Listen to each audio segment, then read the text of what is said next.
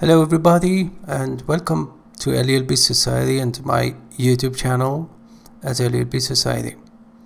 This time I'm going to narrate a short fairy tale to you. Hope you'll find it.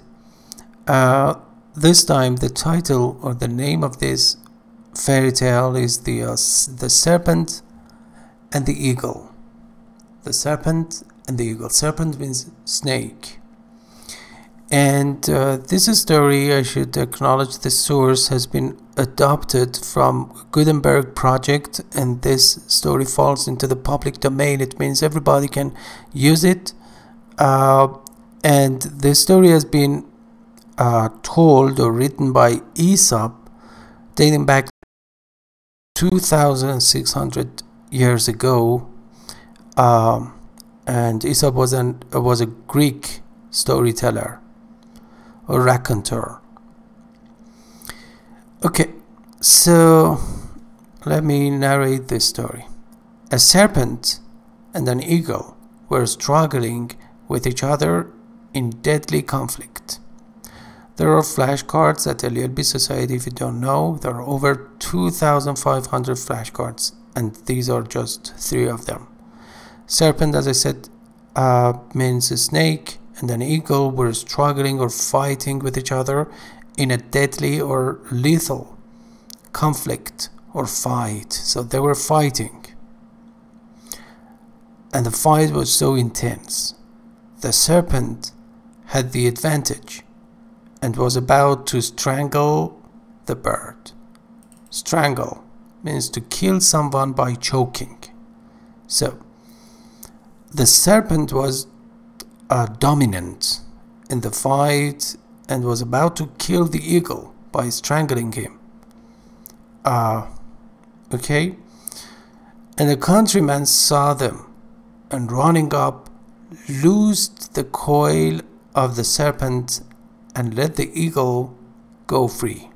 Let me teach you or explain some vocabulary to you before just explaining it. Running up, loosed means released, and exempt, set free. The coil. Coil means a ring or loop. It refers to the form of the serpent or snake. So a countryman saw them and came to the assistance of the eagle and released the eagle from the coil or rings of the snake and let the eagle go free, set him free. Okay. The serpent, irritated at the escape of his prey. Irritated means angry and furious, enraged at the escape of his prey. Prey refers to the eagle. Here it means victim. So the serpent became so furious and wanted to take revenge. Therefore, he injected his poison into the drinking horn of the countryman.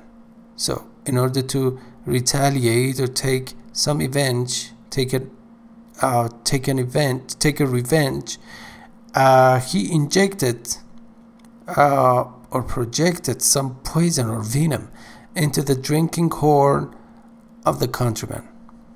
Okay, glass, something like glass. In the past, some people, particularly countrymen, used to drink from drinking horn. Okay, and so the countryman was about to drink some poisonous water, and the rustic, it refers to the countryman, ignorant of his danger, was about to drink when the eagle struck his hand with his wing and, seizing the drinking horn in his talons, carried it aloft. The format is rather literary, as you can see, but I hope with my explanation it will be easier for you. So the rustic, the countryman, ignorant means not knowing of his danger. I mean the poisonous water, was about to drink. Okay, was about to drink the poisonous water when the eagle struck the past tense of a strike his hand means hit his hand with his wing, and seizing means just grabbing the drinking horn in his talon. Talon means claw, C-L-A-W. And you know, an eagle has very robust and strong or tenacious talons. Carried it aloft. Aloft means in the way. It means the eagle, in order to just compensate for the favor of the countryman and save his life, just took away the poisonous water in the drinking horn. And the idiom or proverb is that, or linked to this story, is one good turn deserves another. And also you can say, you scratch my back and I'll scratch yours. You scratch my back and I'll scratch yours. Do me a favor and I will do you a favor in return. Okay, it means it is used to say that a person should do something nice for someone who has done something nice for him or her.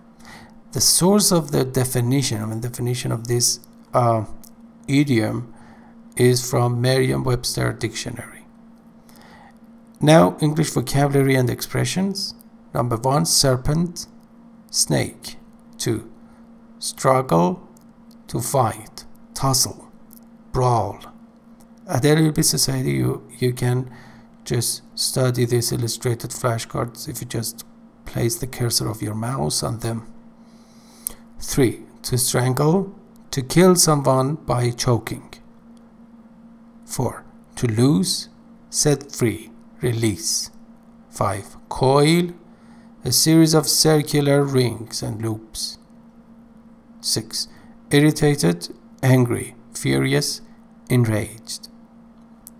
7, prey, victim, quarry, also quarry. 8, drinking horn, a container like an animal's horn used to drink from in the past. Talon, claw. 10, aloft, in the air, in flight. And some specifications of this short fairy tale. This falls into the category of learn English with short stories, over 60 short stories and fairy tales from Aesop's Fables, Coil, Eagle. This is suitable for intermediate English learners. Karma, the concept that is used in this lesson. One good turn deserves another. Serpent, you scratch my back and I'll scratch yours. And some related lessons. The story of the fox and the goat. The story of the fighting cocks and the eagle. The story of Mercury and the workman. And also you can leave your questions in the comment form if you have any question, or if you have some opinions, or and also you can expect to receive feedback immediately. Let me show you the category of learn English with short stories, or as I said, over 60 short stories, to be specific, 62. And that's it. Okay, I really hope you enjoyed this short fairy tale. And yeah, you can also, if you're interested to improve your English, you can attend our online classes, or actually become a registered member to access over 3,300, nearly 3,400 lessons with illustrated flashcards, common forms, and also podcasts. And you can try that free. Remember, our membership is on free trial. Okay, thank you very much for your attention. Take care of yourself and see you soon. Bye-bye.